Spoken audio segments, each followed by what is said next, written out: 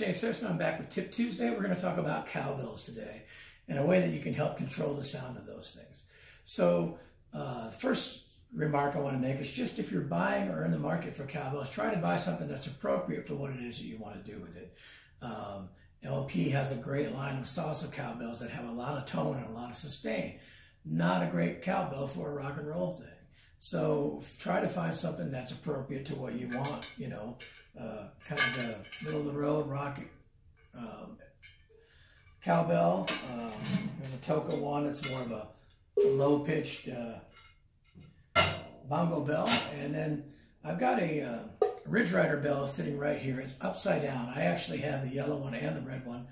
I prefer the bell turned upside down, playing on the metallic edge instead of the plastic edge. That's just me. But what I want to talk about is a couple of ways you can help control that sound, especially if you're miking and whatnot. And so one of those is to, I've talked about the Vader buzzkill before. If I hit this cowbell, all right, let's say I wanted to dry that up a little bit more. I'll do it again. If I put this buzzkill right in the middle of the cowbell, takes off a little of the edge. It may be hard to tell on the phone. Another thing you can do sometimes is if you get to Home Depot or Lowe's, you can buy these really strong magnets. If I take a magnet and put it up here, you can tell it lowered the pitch and took a bit of the ring. If I put another magnet, even drier, I can move those around. Lowered the pitch a little bit, dried it up even more. I'm going to go to the edges of the cowbell out here. I'm going to go all the way up to the top of the cowbell. So take one away, take both away. So hopefully this is coming through in the microphone. It's definitely taking away some of the overtones. These are strong magnets that you can get from Home Depot and whatnot.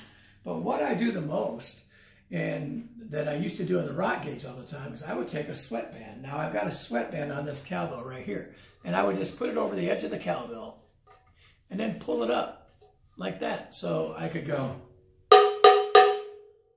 dry it up quite a bit. Here it is with no sweatband. A little bit of sweatband. Excuse the stick in the picture there. If I want to dry it up more, I can slide that sweatband up the cowbell even more. It's pretty dry. Okay? So again, this is one of the LP Ridge Rider cowbells. This is the Rock Classic. There's also one with a red thing on it. So there it is. I'm going to stick a different cowbell on here. This is just a generic LP cowbell. A little bit of a high pitch, kind of a somewhat ringy. And what I've done here, I've stuck a little bit of the Velcro patch on here to hold the sweatband in place. So if I put this cowbell on, here it is with nothing. Quite ringy. Unfortunately, I did it backwards. You got to put the sweatband on first.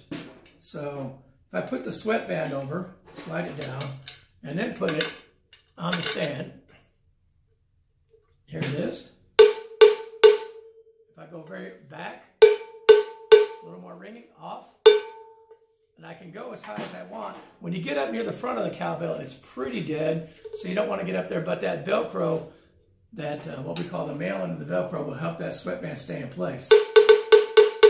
Very dry. So if you need that kind of thing, sweatbands work really good. And you peel it off, and of course the Velcro patches, you can get them pretty easily, and they come off very easily. For some reason, I can't get this cowbell off of here very easily. Oh, I see what I did. I can't believe I just did that. There we go. And there it is. So, and I'm going to do one more cowbell. This is a Toka. This is very ringy. So I'm going to put the sweatband on the end. And this is my favorite method. It's not that you can't use some other methods. A lot of people just tape them. To me, I don't like to do that because I find they get a little bit gummy sometimes. So I put that sweatband on. I can control the amount of ring by sliding it up and down the cowbell. So if I want to come about mid-bell, it's deadened it quite a bit. I can actually come farther. And again, the Velcro, you see it's grabbing the sweatband, will help keep it from sliding if you need it to. So that's deadened it quite a bit. And I could come all the way down if I need to. You can hear it changing the overtones, changing the pitch. So, and it, you know, it's one of those things that sometimes you don't notice how much it does until it's completely off. And hopefully that's coming through on the phone. So these are just some generic sweatbands that I got at like Walmart or something like that. And here's a generic cowbell. I don't even know what brand it is. It's just... So if I take the magnets and try that.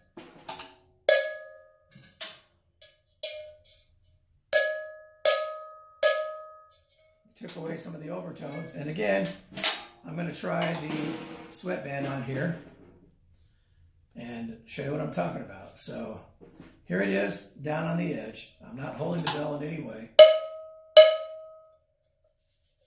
We're going to go halfway up the bell. And we're going to go, you know, pretty close to the edge. Now, I can tell the difference. Hopefully that's coming through on the phone. But basically the trick is just get you a sweatband, put it on the cowbell, and I would oftentimes in the clubs, I would put it back at the edge of the bell, and at certain tunes, I'd slide it up really quick and then just slide it back down. So it depended on what I was looking for. So it's really nothing more than a sweatband. They're very cheap. You can get them for, you know, a couple bucks. Doesn't matter on the brand. You don't have to pay for a swoosh or anything like that if you don't want to. And anyway, they work sliding up and down the cowbells. They make a big difference. So give it a try. Sweatbands, buzzkill, or even sub magnets will help control overtones. So give them all a try.